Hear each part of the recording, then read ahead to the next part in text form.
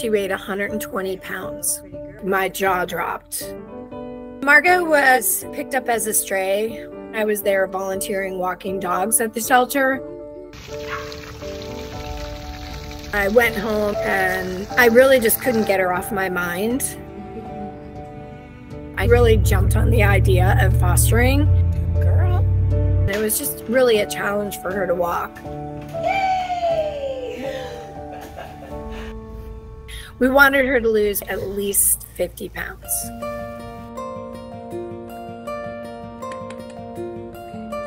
She could not stand to eat her food or to drink her water.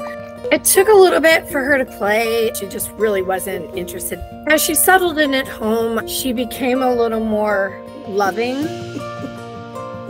It was important for her to walk early in the morning. Time for walkie-walkie. I know it's early. Rain or shine. So this is one of our rests. We have to take a rest every once in a while because you can't keep up with these two knuckleheads. And that's okay. We don't mind taking a rest. The road ahead was going to be at least 6 months. Are you ready for walkie-walkie? I didn't think she was always up for the challenge. Just a little walkie-walkie. Come on. Margot. Whoop. The most rewarding part for me was really seeing her be a dog. Did you do a big walk? Good girl. What are you doing?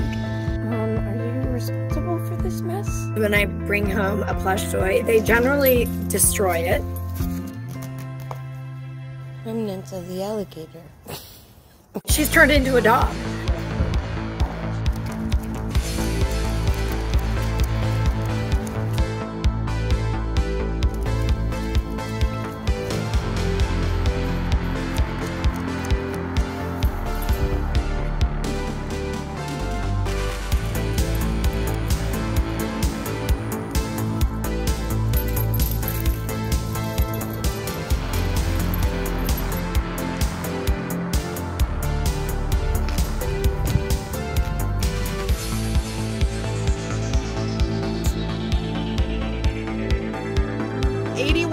This girl is at now 76.12.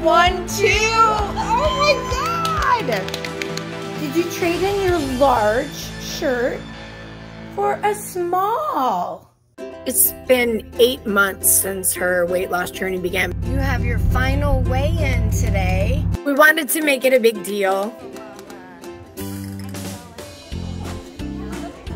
the moment of truth. Good job! Oh my god! And she surpassed that goal. Her prize was a humongous stuffy toy. So when we got home, of course, it was torn apart in about 3.5 seconds. I'm extremely proud of Margot, and I think that whatever her next chapter is, it will be with a very loving and caring and dedicated family.